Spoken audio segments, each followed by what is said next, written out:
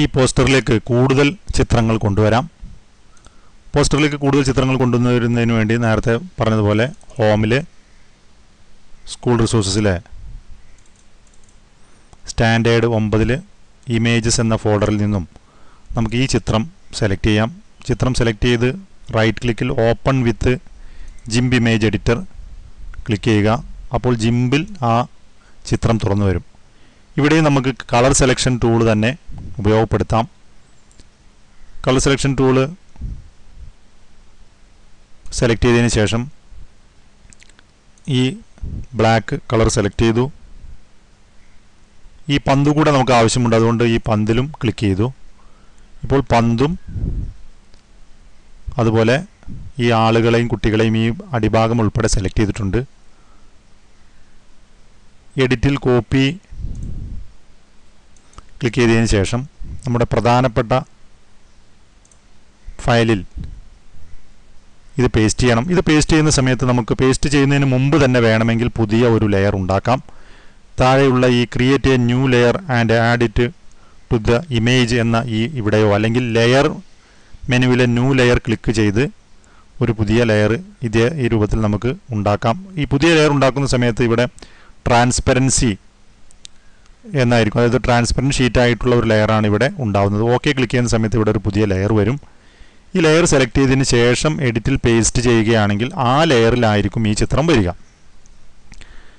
ഇപ്പോൾ ഇവിടെ ഈ ചിത്രം വന്നിട്ടുണ്ട്. നമ്മൾ നേരത്തെ പറഞ്ഞതുപോലെ ഇതിൻ്റെ സ്ഥാനം നമുക്കിങ്ങനെ താഴത്തേക്ക് മാറ്റാം. അതുപോലെ ആങ്കർ ക്ലിക്ക് ചെയ്യുന്ന സമയത്ത് ഈ ചിത്രം ഈ രൂപത്തിലാണ് ഇവിടെ വരുന്നത്. ഇത് റിവേഴ്സായി ചെയ്യുകയാണെങ്കിൽ കുറച്ചുകൂടി ഭംഗിയായിട്ട് നമുക്കിത് ചെയ്യാൻ പറ്റും.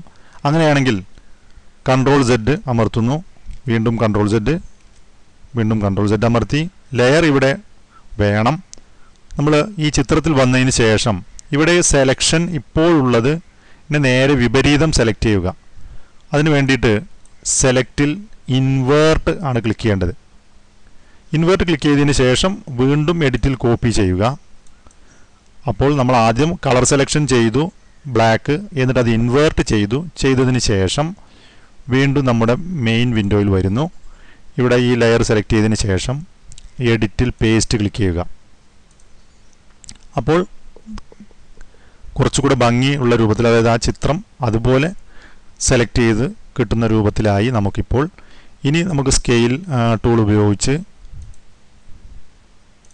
ഇതിനെ താഴെ ഭാഗത്തായി ക്രമീകരിക്കാം.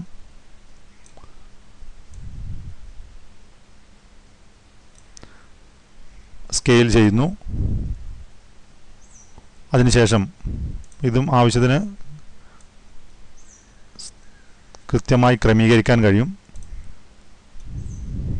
ഇനി നമ്മളിവിടെ ഫ്ലോട്ടിംഗ് ലെയർ നമ്മുടെ ലെയറിലേക്ക് ആങ്കർ ചെയ്യേണ്ടതാണ്. ഇപ്പോൾ നമുക്ക് കൃത്യമായി പോസ്റ്ററിൻ്റെ താഴെ ഒരു ചിത്രം പ്രത്യക്ഷമായിട്ടുണ്ട്. സേവ് ചെയ്യുക.